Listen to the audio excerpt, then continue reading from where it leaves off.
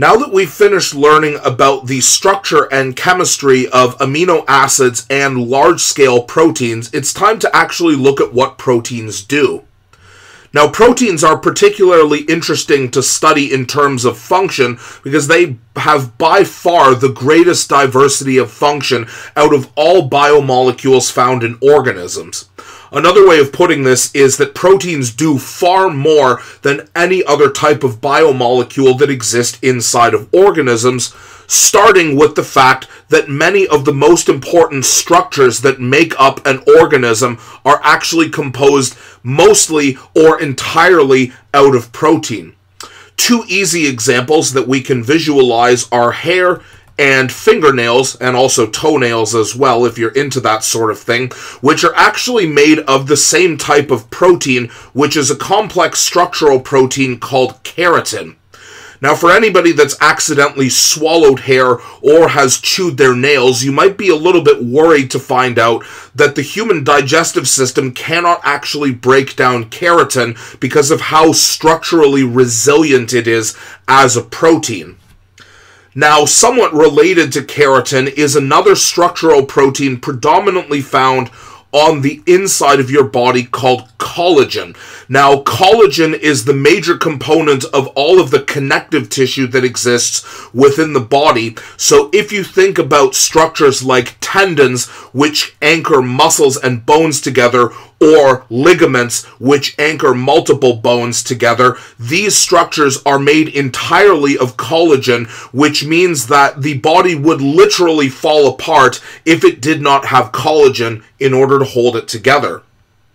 Finally, an easy example for all of the health-conscious people in the audience is muscle. Now, muscle is actually made of two different proteins. There's the first one called actin, which makes up the structure of muscles. That's the red parts that you can see in this muscular diagram. And the counterpart protein is a protein called myosin, which is actually called a motor protein because it is used to cause the contraction and relaxation of muscles that allows them to control movement. The second major category of function for proteins is their use in transportation of substances throughout the body. And we were actually introduced to a very important transport protein in the previous video when we looked at quaternary structure, and that is arguably the most important protein in the human body, called hemoglobin, which is found inside of your red blood cells. So hemoglobin actually contains an iron atom right at the center of its 4 different polypeptides that make up its quaternary structure, and this is why your red blood cells are predominantly red. And of course, hemoglobin is essential because it is used in the transport of oxygen and carbon dioxide by your circulatory system. However, the overwhelming majority of transport proteins are actually found on the surface of individual cells in the cell membrane, and the function of transport proteins on cell membranes is to allow certain substances that cannot pass through the membrane directly to be transported either in or out of the cells. So in this diagram, we can see this transport protein is used to import glucose inside of the cell, but arguably the most important cell membrane transport protein is this protein here called aquaporin, because, not surprisingly from the name, this is the protein that allows water to pass in and out of cells.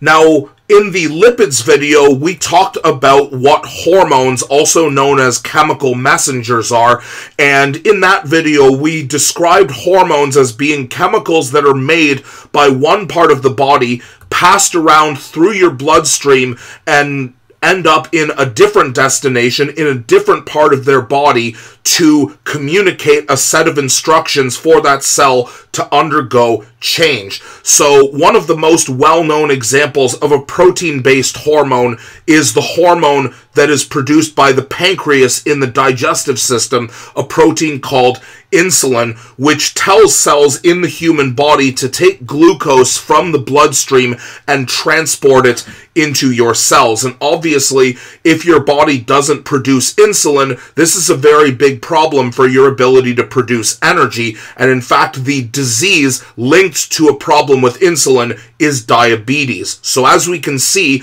although proteins are not the only hormones in the body, they definitely fulfill an essential role. Now, speaking of essential, arguably the most essential role of proteins in every organism, not just in humans, is the function of enzymes. Now, for those unfamiliar with the word, enzymes function as biological catalysts, meaning that their job is to accelerate or speed up chemical reactions in the body, and the most important aspect of enzymes is that they are reusable, meaning that they are not consumed by a reaction the way that a reactant is. Now, enzymes are very, very critical in the human body because if you think about ways to speed up chemical reactions, the easiest way to do it is to increase the temperature, but obviously we can't do this forever because then we would literally boil ourselves alive. So enzymes are essential in order for ensuring that chemical reactions happen in a timely fashion, and if certain enzymes in critical parts of the body, like the brain, fail, that can have catastrophic results for our ability to survive.